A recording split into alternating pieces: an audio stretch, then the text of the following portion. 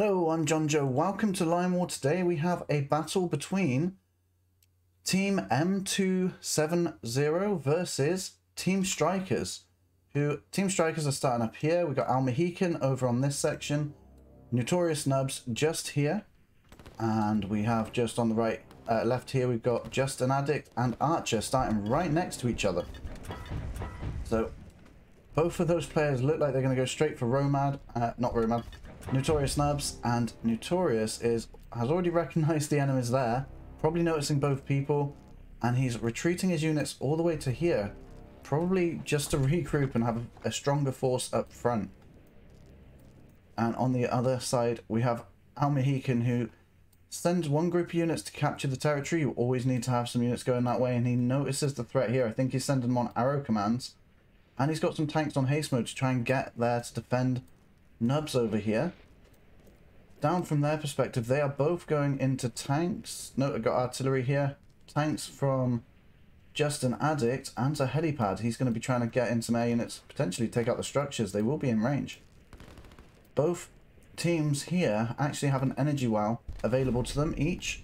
So this is actually a coordinated thing. They planned this before it happened. This is also the bracketed round for the teams tournament.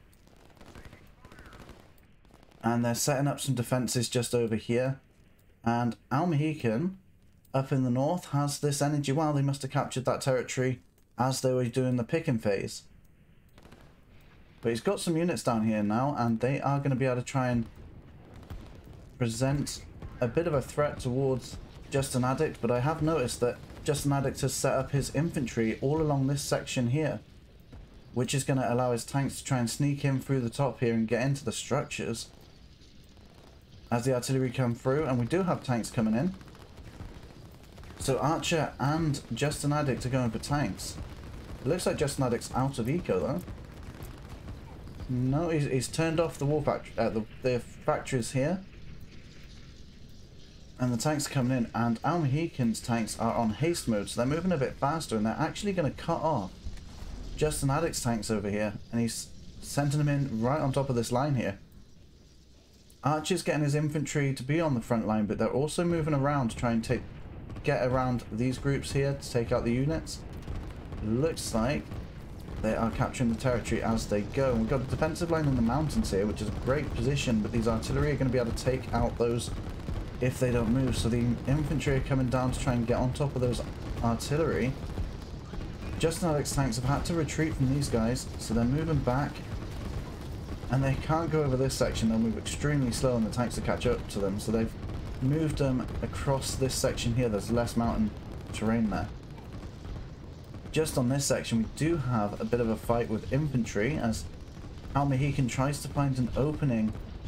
Instead of trying to protect Nubs, he's trying to distract the enemy to force their units the other way instead, as the tanks are there to try and protect him. Archer's predicting some air units from Meheecan, and he's got some set up there, but it doesn't look like he's going for that. He's going straight into tanks and keeping to that. But now we have both teams with tanks totaling 5 at this point, and some helicopters moving in, which is going to take on those tanks. We have a total of 5 tanks from Meheecan alone, to be fair, so they're doing a good job keeping up, but these helicopters have absolutely nothing to fight them back. So these are going to literally take on these tanks pretty much on their own, so these tanks are going to have to find their value very quickly.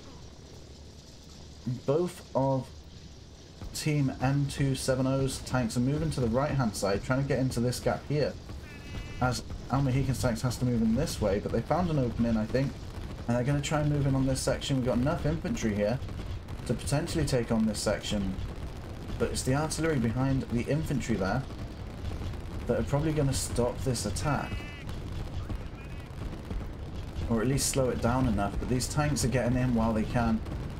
The helicopters can only do so much damage. They are very good at taking on tanks, but those tanks do get the barracks taken out just at the right time. And Archer's tanks have been forced to retreat against this line over the mountains, and they are deciding to capture with these tanks as well, which is good because the territories will be taken really fast. And the helicopters are being used purely for defense at this point, and that's actually a really good use for them. If you wanted to go on the offensive with their units, it'd be strikers, which I don't even know would reach that far. Maybe if you got a circle command here, but I can't really remember the ranges that well. Tanks are moving in on this side, trying to go around the defenses that are being set up. But they are going to be moving straight towards these tanks, these artillery here as well. But we've got tanks moving in from either side. Literally right through another line of tanks, but they're getting attacked by the artillery as well. We've got some tanks actually finding their way into the base, and they're setting up a strike command to try and get in there as quick as they can, and the infantry are closing in on top of them. And with infantry being quite small and being able to get around them, they can actually fire and take out tanks pretty quickly, just because of the sheer ability to outnumber them. Over on this side though, it looks like JustAnAddict is losing some of these units to the infantry push that came through. And another tank is coming down this way, but the helicopters will probably be alright to take that out. But he's actually changing direction because of that. And they managed to take out a few structures, and Nubs is pushing his way backwards, which has been noticed by JustAnAddict, who is moving a tank in to try and take out these vulnerable structures over here.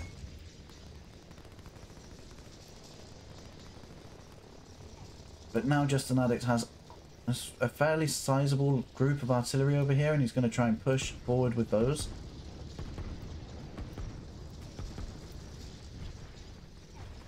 Over on this side, that one tank is getting their damage in, but it's going to get jumped on by this group of units here. I don't think it's going to be able to survive long enough to take out that structure. But getting it damaged, maybe for a later attack, isn't too bad of an idea either. Nubs did lose this territory where it was infantry that was here, and this group of units is going to capture these territories over here now. And yeah, the structure does survive over there.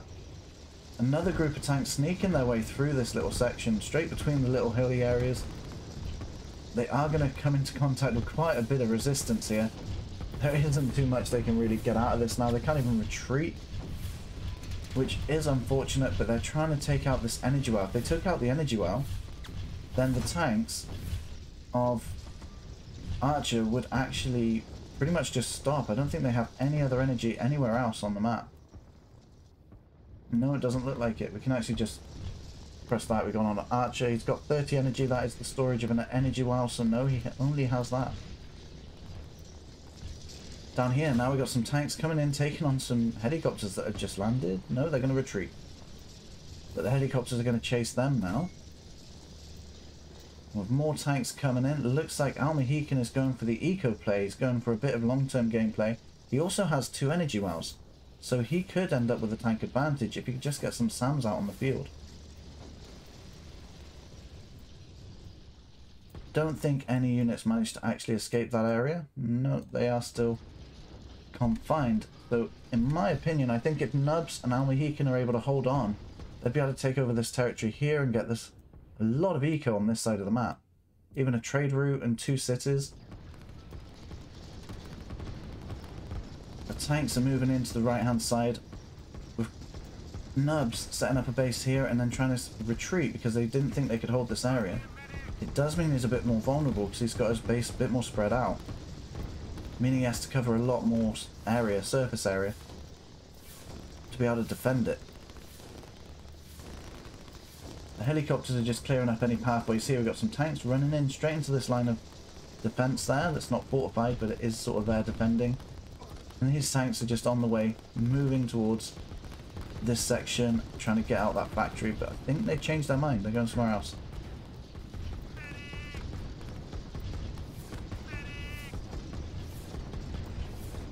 Yellow's got a group of artillery here, but unfortunately these tanks decided to come over the mountainy area, which means they're going to slow down, giving this, at least it's 1 artillery, extra time to damage these tanks, but I don't think there's enough artillery there to take on those tanks. A couple of tanks did try and go into this, I think, and one has decided to try and escape. He actually does manage it, I think. He's going to actually escape that way. And this is happening because he wants to claim some territory over here and maybe push in the other direction. They have a little proxy base in there. But without the tanks, it doesn't matter too much. They've got enough artillery in this section to put a push over this hills, and some tanks are going to roll in from behind, and that will do a significant job at trying to quell that army. Did that tank survive? It has, and he's going to make it all the way over to this section. So we could see something coming out of that one tank getting away there as well.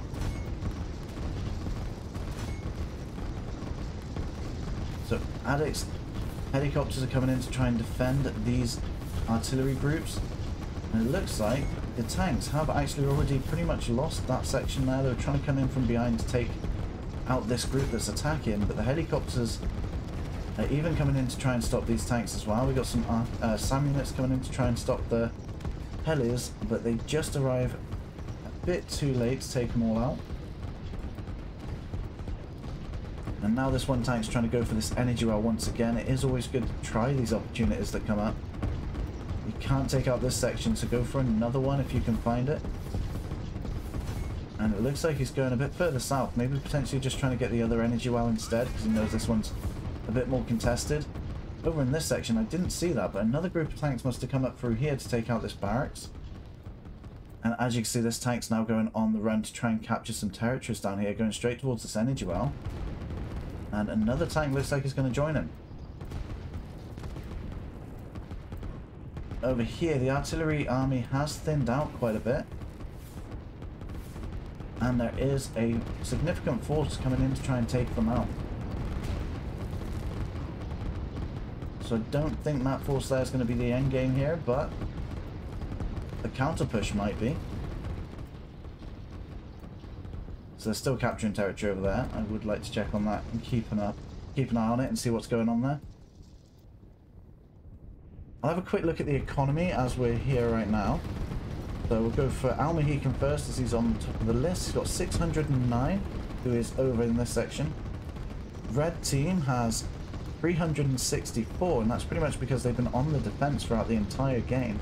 Still trying to expand not far from their original location. Archer Yellow is on 494, and JustAnAddict, who's light blue, is on 480, so Meheecan's definitely ahead in the economy.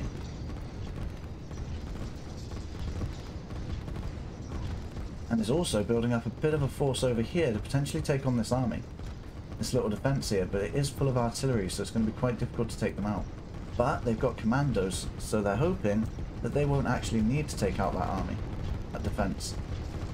Another group of tanks coming in right behind this force here, and these guys are going to be distracted taking on these, so they're not even going to be able to retreat so easily. Just try and fight these tanks. So I think this factory here is actually going to go down. And as you can see, the commandos are not going straight forward to go into this fight. They're going around the battle, trying to sneak in, take out anything they can. I think they're going to go for the energy, just like these tanks are. The factory over here does go down. We've got another barracks going up in the back over here. And Meheecan has been trying to sort out some extra eco. They've got some industry on the way, albeit constructed now. They only really need to get one more, I think. I can't see an extra one to be able to start building that city. Over here, the helicopters are coming in to take on these tanks that are running riot around the base. I think they will get away, but another one's going to go down. I could be wrong, that one might end up going down. I think the heli just ran out of ammo. And these tanks over here are doing a really good job at harassing nubs over there. But they are also going to retreat down over here to try and capture some territory.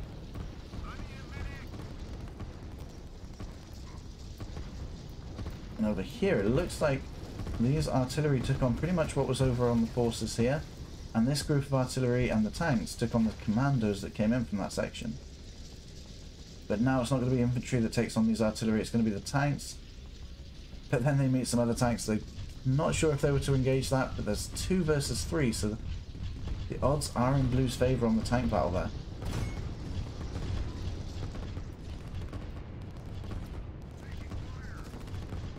Some of red's SAM units are a bit out of place here, but they're sending in helicopters against them. The artillery's just here, they could have took them out with the artillery instead.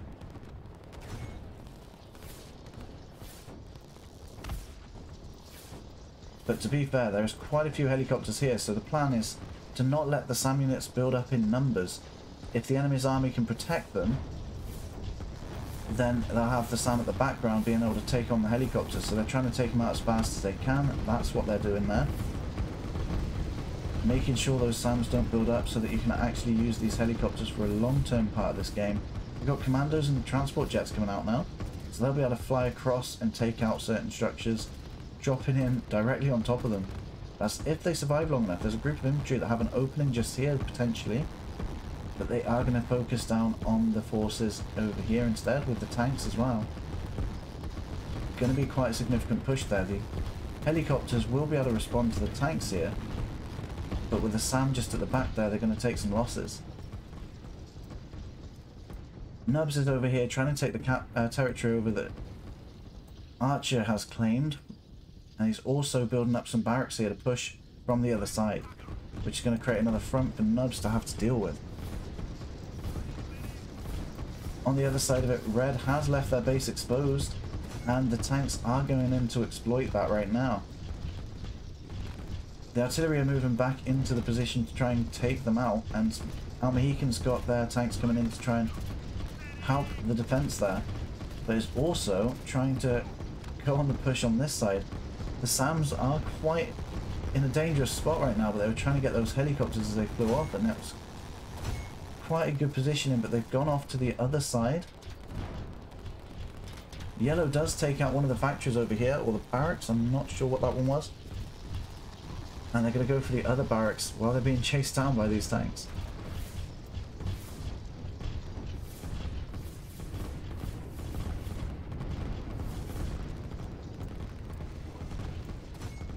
Just have a quick look around. JustAnAddict is also going for some eco, and so is Archer at this point. So they're getting up their structures to build up their eco, and I would like to see how the battle's going out now for eco. Meheecan is on 661. Nubs is on 446, so he's trying to catch up really well, and he's doing a good job there considering the attacks he's had. Archer's on 619, and JustAnAddict is on 615. So Meheecan hasn't grown as much as he potentially could have at this point, being quite similar, but he is doing stuff. He's got a docks coming in, which would change it, and I've called him just before he's finished that. So it's a little unfair, I suppose. And it looks like Meheecan's got quite a sizable group of tanks here, another group of 5. And they're going to be ignoring the army by the looks of it. They're building up their numbers here first, and they might be moving down towards this location, but I think Archer has spotted that move, and he's got a group of units here to protect this energy well. And the helicopters are moving in as well, just in case. Now that we have the barracks over here, they're building commandos, or producing commandos, not infantry. So the commandos are stealthed, and they're going to be invisible, so they're being attacked from the right hand side by an invisible army. The infantry are trying to come in through the side here, as we've got the line of units here. Attacking from the front is not a good idea. They're trying to come in through the side as best they can. And Addict has decided to try and move his units into a better position to take on that army there. The helicopter's clearing up the tanks in this section, but more tanks are moving in.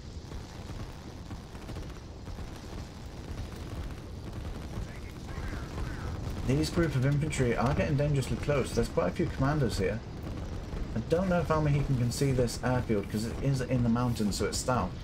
But it might be wise, potentially, to target this with the commandos and have the infantry as a distraction.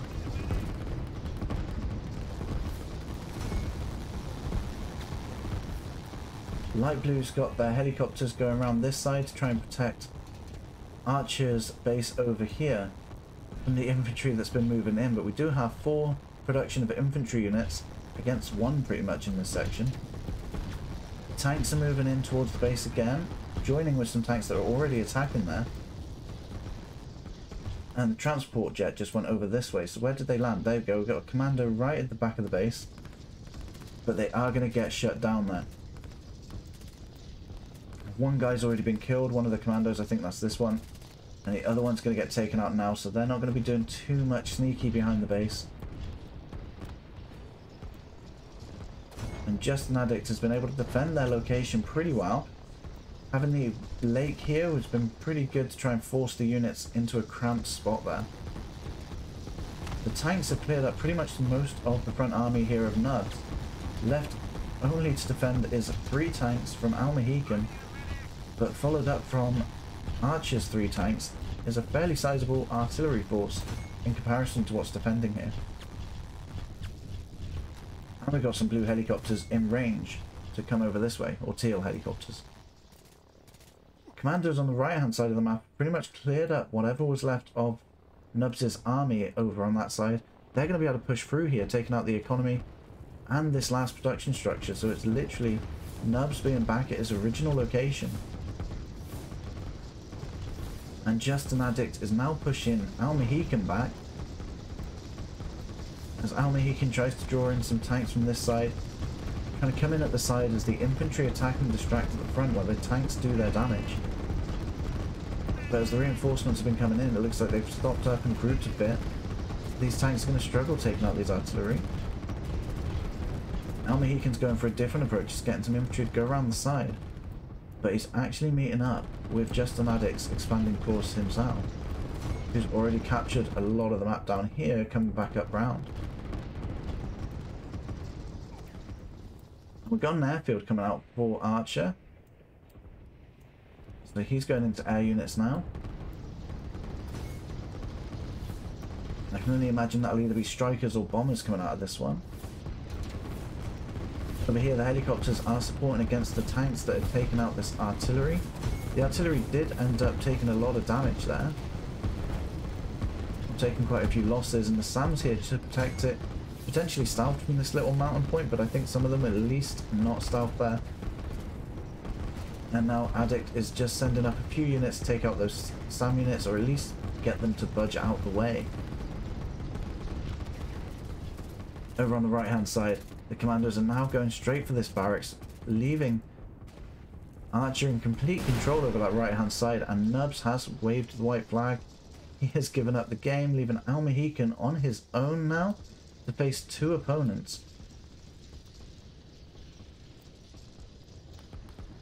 And he is losing the fight down here to try and expand. He may be winning this little battle here, but the reinforcements were going up in a different direction. But he gives in the flag now. He doesn't want to continue that fight. I think he realizes his defeat is already up after losing his ally. As you can see on the graph, that is a big hit to their team. Anyway, thank you for watching. There are 2 videos on screen right now. Feel free to click on one and I'll see you there.